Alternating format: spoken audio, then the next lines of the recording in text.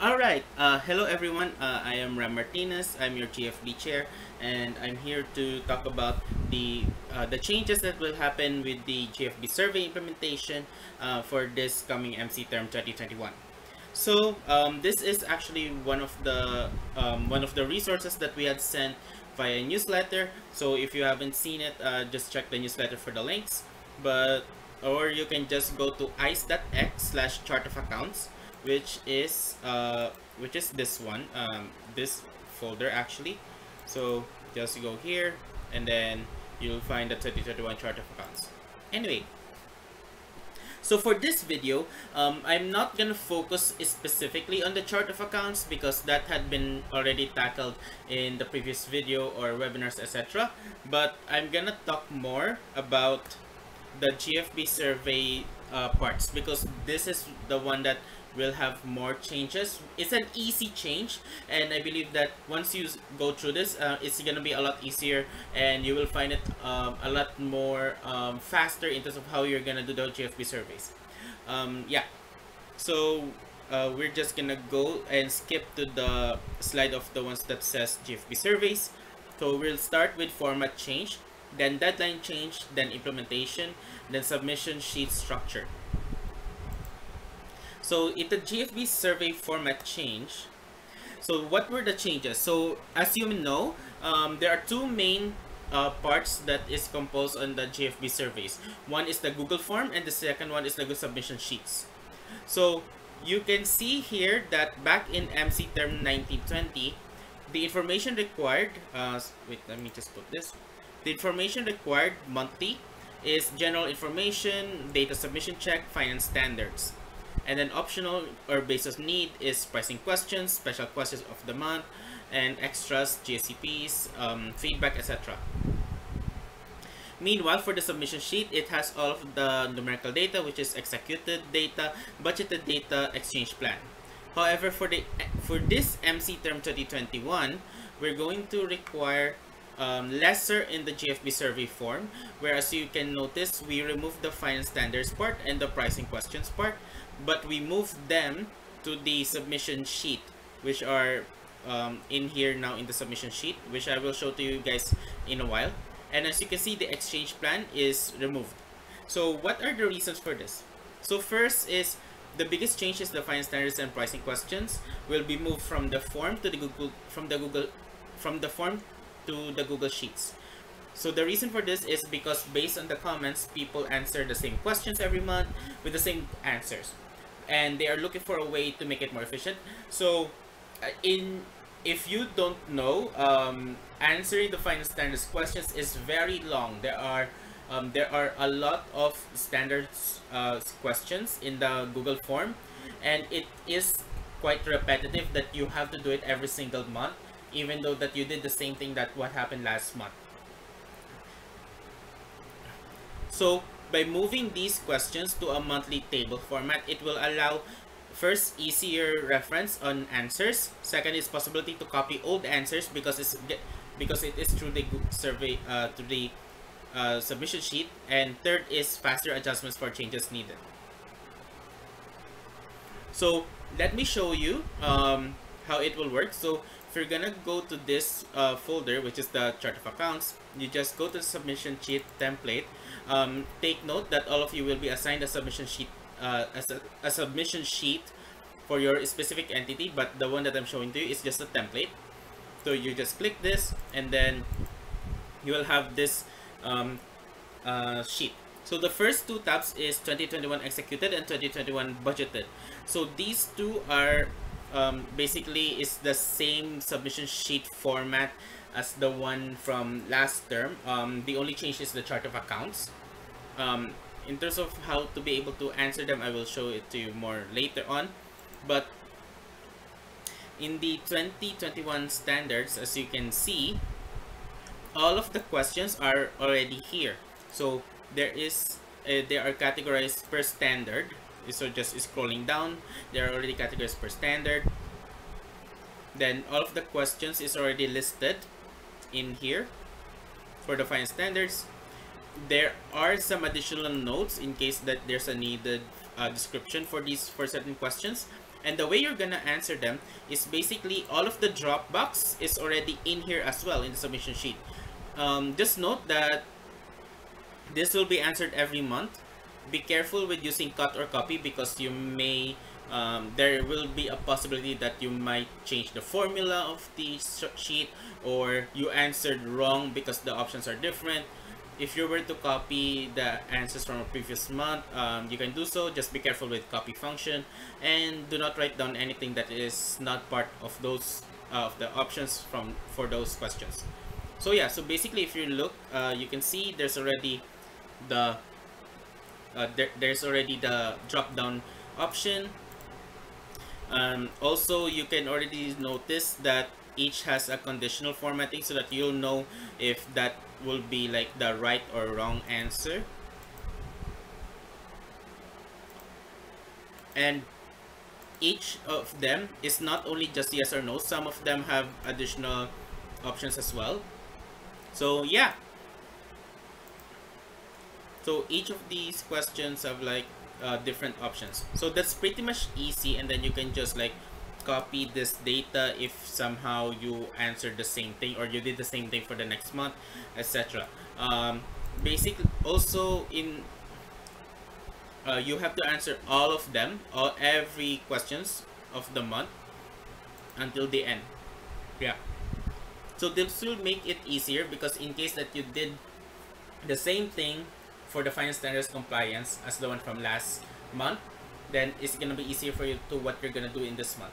And then in terms of just updating it, like it's simple updating by just going to the drop down and just being aware of it. So yeah. Now, next is that in terms of the exchange plan that used to be required inside the Google Sheets will now be removed, as there will be alignment with AIESEC goals collection, as you can see here at the bottom. And then as you can see, exchange plan is not in here anymore for 2021. Pricing questions will be required monthly to be more accurate when entities change their price. The reason why we're gonna make the pricing questions on a monthly basis is because it is part of the questionnaires in the Google form, but we only require it on certain times. And there are times that we notice that people, when they did some changes in their pricing, they don't update us with those changes with their pricing unless we make the set of questionnaires required. So we're gonna move the pricing questions to the submission sheet so that it's gonna be required as well. It's gonna be easier to answer, and it is on a submission sheet because, as you know, pricing questions is numerical data and it's numerical data, so it will be also efficient, unlike in the Google form. And now what will happen to the Google form? So if this would change the Google form questionnaire to be way shorter and will act as submission confirmation for all required data for the Google Sheets. If there is no Google form submission, we cannot know if the entity is still in progress with their data inputs, planning to do further changes, or finalize the answers. So we do need the Google form more with just lesser set of questions, and it will act as a confirmation. Next is the GFB survey deadline change. So, as you know, in the GFB, there has been a legislation topic last IC 2020, and one of them is to change the survey deadlines. So currently, the deadlines are that early bird deadline is by the 10th of the month, final deadline is 18th of the month, and release of reports is last day of the month. However, based on what just been legislated last time, early bird will now become 7th day, final deadline is 14th, and release of reports is by 20. However, because we know that this is a sudden change, because there is a lot of things that would go related to changes of the deadlines, there will be a change management period that will be implemented. So as you can see, this is the change management period where from July 2020 survey, which is August 18th deadline, to November 2020 survey, December 18th deadline, the following routine will be used to enable practice for the entities. early bird check of 7th day, second week check of 14th day, and final deadline of 18th day of the month. Then release of reports on or before the last day. However, we will aim to have it sent by within 20th to 23rd. So all of the deadline of the survey is technically still at the 18th day, but we will change the early bird setting. So we are still going to support the entities in case that they have some issues with legal or external reasons or need special alignment. Now, what will happen after the change management period? There will be a full implementation from December 2020 survey, which is January 14th deadline onwards, where the proposed routine will be 7th of the month, 14th of the month, and 20th of the month. Next is GFB Survey Implementation. So this is how will the survey timeline is gonna look like in terms of the submission sheet. So in the submission sheet, there will be MC and LC executed data, MC budgeted data, LC budgeted data, final standards, and pricing data. So on a regular basis, MC and LC executed data, final standards, and pricing data will always be required in the submission sheet. But in the first two, there will be some special changes. So this is a zoomed in version of what is happening in terms of the surveys right now. So this table is only to cover from May 2020 survey to September 2020 survey. Now, from until the end of MC 1920, which is the one until July 2020. So before that, we still use the 1920 chart of accounts. This would give time for MCVP 1920 and MCVP 2021 to discuss the changes and how to do survey without immediate change in the short of period of time. So because as you know, around May, June, July, that's like around the time where transition happens. So within this month, MCs would be able to introduce the changes in chart of accounts. Next is in terms of June to July 2020 execution. By July 2020 survey, we are going to ask the data from June and July 2020 survey, which is 2 months that will be submitted by July survey, using the new 2021 chart of accounts, mainly because of the new products, in case there was some revenue or cost or exchange that happened by those products within June to July. As you know, officially the new products operated by June 2020, so that's why that's why there will be 2 months to submit by July 2020 survey.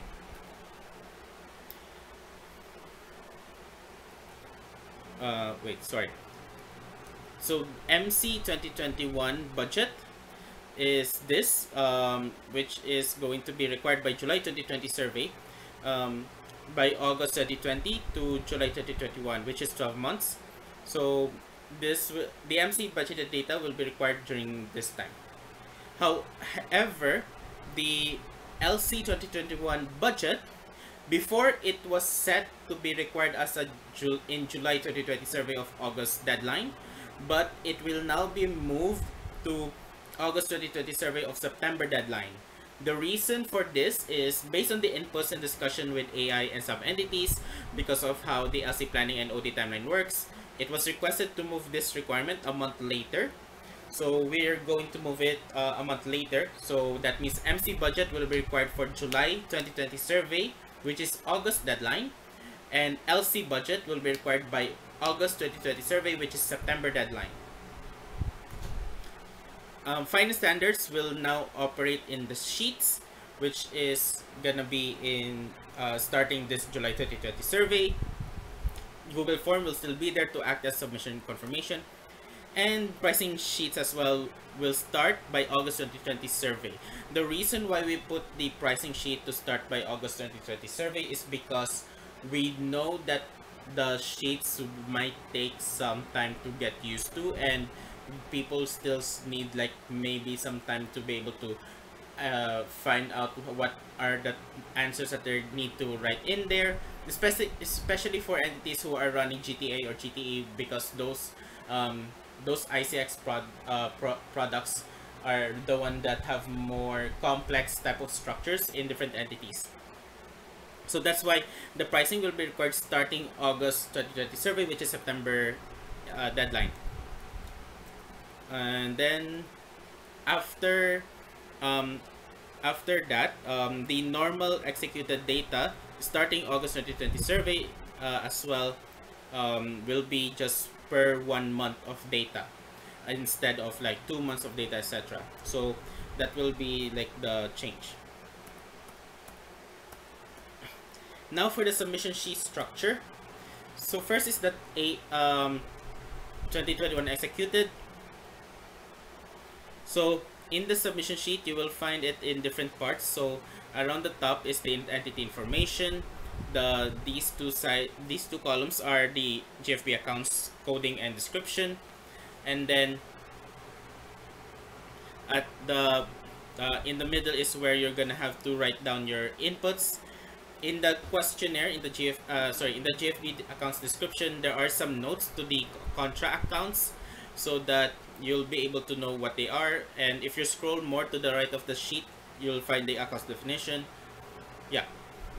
At the bottom, all the way to the bottom, you will find the totals as well, specifically for MC accounts and LC accounts in revenue, cost, and assets, and liabilities and equity format. Yeah. Now, in this sheet, what are the things you need to identify? It's mainly this part of the sheet, which is, now let's take a look, which is around this one. This line, you need to take note of this line where it needs to say that all accounts are balanced. Also at the bottom, you'll be able to understand what is happening as the indicator if the account says they are balanced, and and if contra accounts are normal. So contra accounts are normal if they are in negative, and if they are not in negative, that means it is not normal. So just take note that you'll be able to identify if your submission if the submission of your data is like correctly formatted in based on this row and this row, basically. Now for the 2021 budgeted. So 2021 budgeted only requires the revenue and cost part. So we're not going to require the asset and liabilities and equity part, unlike the one in executed. So as you can see, the format is pretty similar as the one in the executed data, and also similar as the one in here in this row and the one at the bottom. Yeah, so it's pretty similar as well.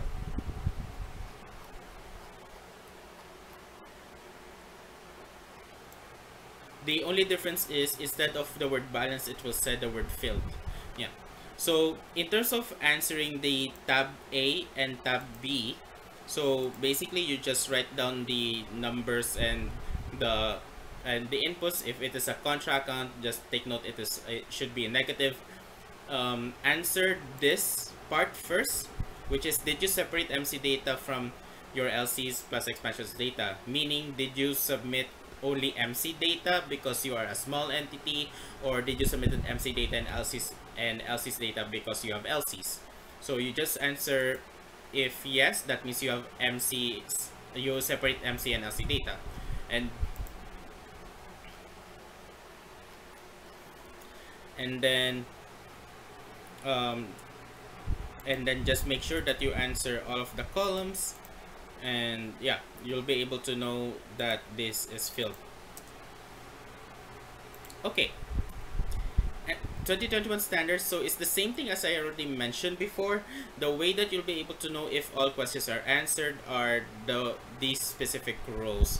As you can see, the ones with the yellow bubble. So going back, make sure that the ones on the top says all questions answered, and the one at the bottom says these numbers. So these are the number of questions per category. Okay. And next is the 2021 pricing. So this will take some getting used to, but it's pretty easy and quite organized as well. So in terms of to knowing if all questions are answered, is pretty similar to the standards one, where you just have to check the one at the top and the one at the bottom as well. So you just answer like so you just answer all of the numbers, all of the fields or the cells of that column specifically, and just make sure that this one will say all questions answered. Oops, sorry. Just make sure that this column, this part here, will say all questions answered. Yeah. So how will you answer this? So for example, the first thing is the first set of questions is OGX. So OGX is just put in the one tab, in one set, because all of them are pretty easy to in terms of the pricing structure. So the first set of questions is, which currency do you use for pricing for this product? This question specifically will be asked to all products, because we notice some entities would charge one currency on on GV, and then the next is that they would charge another currency on, like, let's say GT, on global talent. This usually happens like that. Usually happens if this country has the option to use two currencies in their country. So just to be safe, we will make it like that. So if you click the drop down, you can already find all of the currency lists here.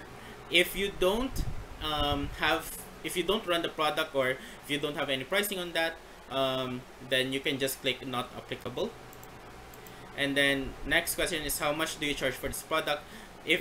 So just write down the number, and then if you don't run the product, then you just all you have to do is write 0, and then this will apply to all of the OGX products. IGV is pretty similar. Yeah, IGV is similar. The only difference is you can charge IGV partners and IGV EPs. Now for global talent and global teacher. So the thing here is that there are different types of questions in here. So I will just explain the short-term one, because this will be applied to other things as well. Yeah. So the first question is, which currency do you use for pricing of this product? So if you do run this, just choose the currency. If you don't, then don't. If you don't run it, just choose not applicable. Next is, which fee structure do you have? Then there are 4 types of questions, which is, first is option 1, fixed installments. Option 2 is one-time admin plus monthly servicing fee. Option 3 is other structure, in case that you do other structure. Option 4 is not applicable. So in most of the time, a lot of entities will choose option 1 or option 2. So if that is the case, then if your pricing for this is option 1 is fixed installment, so if you charge 1 or more fixed installments at different stages, how much do you charge for this product at each charging stage? So let's say you charge if you only charge 1 fixed installment, let's say if you only charge it at approve, then you just write it here, and then write zeros on the other parts. But if you do charge fixed installments on more than 1 charging stage, like let's say you charge 500 during the sign up or open part, and then you charge 500 on approve, oops, then you can do it like that. And then if you do charge option 1, it's kind of assumed that you don't do option 2 as well, then you can just write the choose not applicable on the options. Then you just write down 0 and 0, and then NA, which is one of the options if the other structure doesn't apply anymore. Yeah. But what if you do option 2, which is one-time admin fee plus monthly servicing fee? then that means you have to answer these questions, which is, which stage do you charge the one-time admin fee? So just basically just choose which one of these, then write how much do you charge at that one-time admin fee. So let's say you charge the admin fee at sign up, then how much do you charge? Let's say 100. Which stage do you charge the monthly servicing fee? Usually this is at realize, so let's say realize. And how much do you charge? How much is the monthly servicing fee? Let's say 20. Yeah, so that is just the option. We're only asking how much is the monthly servicing fee because, as you know, the products is already divided per duration, so we will already know how long each duration is, and we don't need to ask anymore how many months do you receive the monthly servicing fee, because the product is already divided per duration. And if you have other structure for the pricing that is not applicable to the above options, and you need or if the inputs from above options need further explanation, please write here. So you can just write down the full explanation of the pricing in here, and then the rest you can just write not applicable or zeros. It is ideal that you talk to GFB first before answering in this one, because what if the way that you're thinking your own structure can be applied with the other structures instead? Yeah, and then so that's how you will answer this part, and then that's the same set of questions on IGTA and IGTE. Yeah, and then you'll be able to know if everything has been answered if this part here says all questions answered. And yeah, so this is the same explanation that I already mentioned. So the fee structure has the fee structure. If you charge fixed installments, right here. If you receive admin fee with monthly servicing fee, right here. And then if you have other structure or need more details, you can write here. You may consult GFB if needed. And that's it. For any questions, contact GFB at GFB Chair, which is me in this email and number, WhatsApp, or GFB TL controlling system, which is Abdel Rahman or Abdoksh. This is the email and this is the WhatsApp number. And yeah, thank you guys so much. If you have any questions, just let me know, and see you. I wish to see your submissions and responses in the next survey. Thank you. Bye bye.